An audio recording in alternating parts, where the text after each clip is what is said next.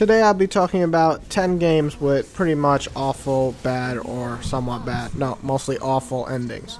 We're going to start the list off with God of War 3. For all the hype of the final battle, watching Kratos die was actually really boring, nor did it even create any connection that is worth mentioning. I was more glad to see him die so we can finally get a better main character in the series, but then we got God of War Ascension, so fuck that up.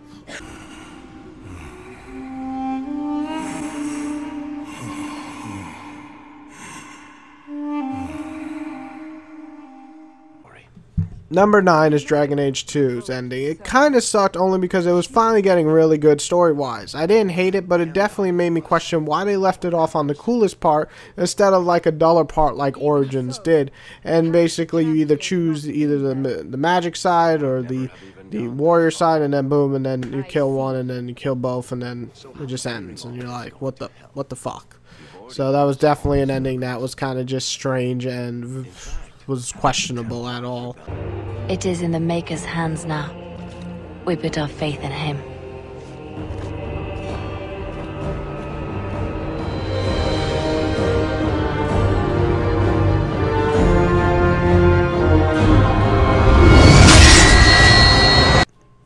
Fallout 3's ending felt like such a mess. I'm usually all for killing yourself because it's really cool and epic, but I felt no real scare doing it because it just ended so plain. I mean, basically, you can even send your warrior or friend in there to do it for you, and you don't even have to die, and then you get treated to a slideshow. And that's the end. And that really sucks. So yeah, that ending sucked, especially after that awesome final fight before it. That the lone wanderer learned the true meaning of that greatest of virtues, sacrifice. Stepping into the irradiated control chamber of Project Purity, the child followed the example of the father, sacrificing life itself for the greater good. BioShock 1's ending was pretty bad after a terrible final boss as well. The endings all felt tacked on instead of actually having a conclusion of sorts. It's too bad, since the rest of the game's story was somewhat decent, or at least great to some people. I thought it was decent. But anyway, the ending was definitely a big-ass letdown. You never said, but I think I know. A family. Next up is definitely Metal Gear Solid 2's ending. It was just like pure shit in my opinion. A bunch of real-time photos, gibberish dialogue, and a whole load of what the fuck last boss was that made the ending really, really, really stupid. I mean, really, really fucking stupid. I mean, the rest of the game was great, but that ending was just really, really, if I can't say it enough, really stupid.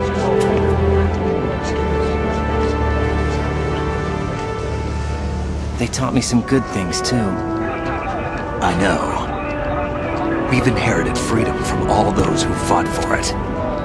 We all have the freedom to spread the word. Even me. Alan Wake was an ending that drove me through the roof. It tried to be like Stephen King title, but without any actual punch to it. When it ended, I was like, is this it? Is that it? Like, what the hell was that? What the fuck type of ending was that? It's like a dark void, and is Alan dead? And you're just like, what the fuck happened? And it's just not good. Not good ending.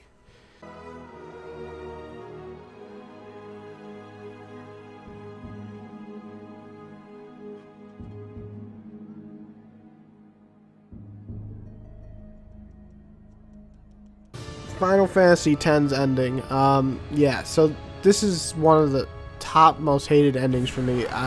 Basically, my rage was at a new level after I found out. Basically, we kill this gigantic beast, Sin, who is Titus's papa, and we're introduced to learning that Titus is a fucking dream. He's a goddamn dream.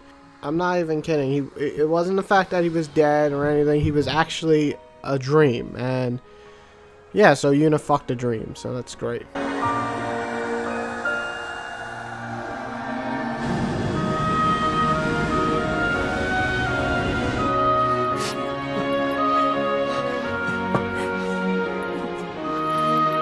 Number 3, and this is definitely one of my most hated. Call of Duty Black Ops. I'll tell you why it's even here, because Call of Duty shouldn't even be on my list, but it is, and I'll tell you why. Because the ending straight off pissed me the fuck off.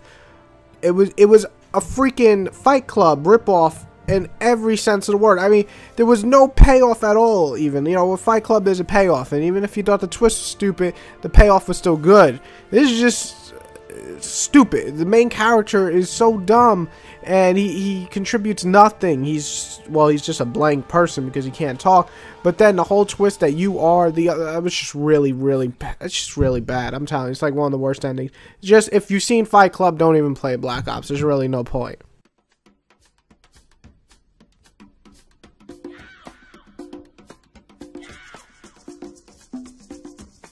Halo's 2 ending is pretty dreadful to me because I was expecting much more. Let's be honest, Halo 1's ending wasn't amazing, but it made me, you know, you want to get back into this universe. And Halo 3's felt satisfying enough, but Halo's 2 felt like, what the fuck? You know, I love middle games and middle movies because it's like, in the middle of the journey, something big's gonna happen. Nothing happened in Halo 2 really worth mentioning. And then it just ends with, we're going to go and get on the other Halos. And I'm just like, what? It was just, it felt like one long side quest. Like it could have been called Halo 1.5, and then we just skip right to Halo 3. We've got a new contact, unknown classification. It isn't one of ours. Take it out. This is Spartan 117. Can anyone hear me? Over. Isolate that signal. Master Chief, you mind telling me what you're doing on that ship? Sir, finishing this fight. There is no ending in big titles. You know, I can think of a lot of shitty titles, but Assassin's Creed 3 definitely takes one of the worst endings ever. I mean, the game was already going downhill the more I progressed, but this ending was just awful. You know, right before the ending, I was enjoying it. But, okay, let's do it this way. First off, Connor's ending was just boring. Did anybody even give a shit about Connor at this point? He was just nothing. But then Desmond dies in the most stupid fucking way possible. They give you a choice. Like, they tell you either choose this or this, but this is a Mass Effect, so Desmond basically chooses the one that's gonna fucking kill him, and so you really don't get a choice, but they just explain 15 minutes of choosing, so that's stupid. And then he chooses to die by touching a big globe of energy, and he touches it and unleashes some all-powerful fucking creature, and he dies, and then guess what happens? Nothing. Nothing happens, because then Assassin's Creed 4 came out, and the creature's not there or alive, and it's all fake, and everything's a game, and fuck it, the fucking stupid ending. Horrible. One of the worst ever. Big old shit.